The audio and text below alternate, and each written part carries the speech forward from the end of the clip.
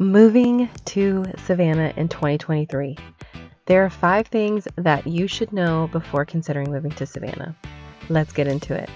Hello and welcome back to my channel. My name is Nicole and I am a real estate agent in the Savannah area with Real Broker.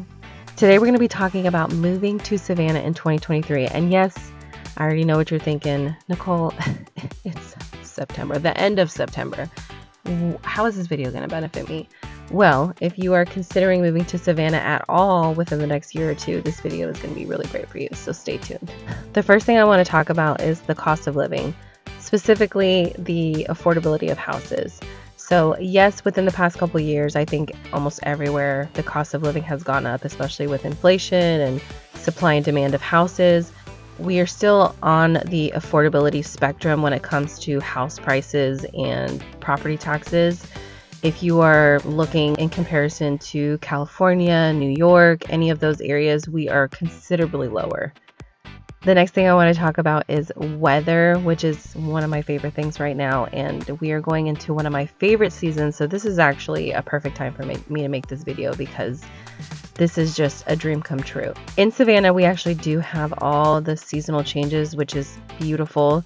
It is very hot during the summer.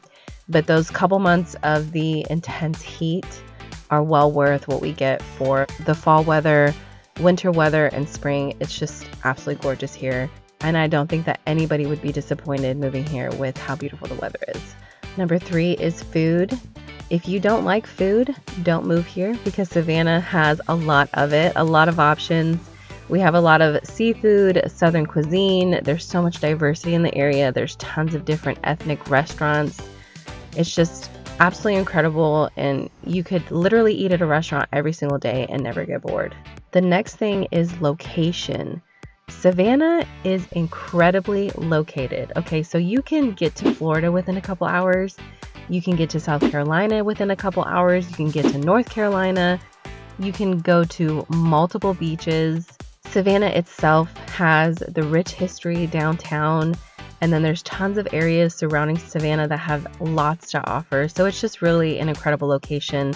You never run out of things to do. It's not too busy like a big city, but it's not too small that you're bored and don't have anything to do. The last thing I want to talk about is the people. So I know this might sound really, really strange, but people here are incredibly nice.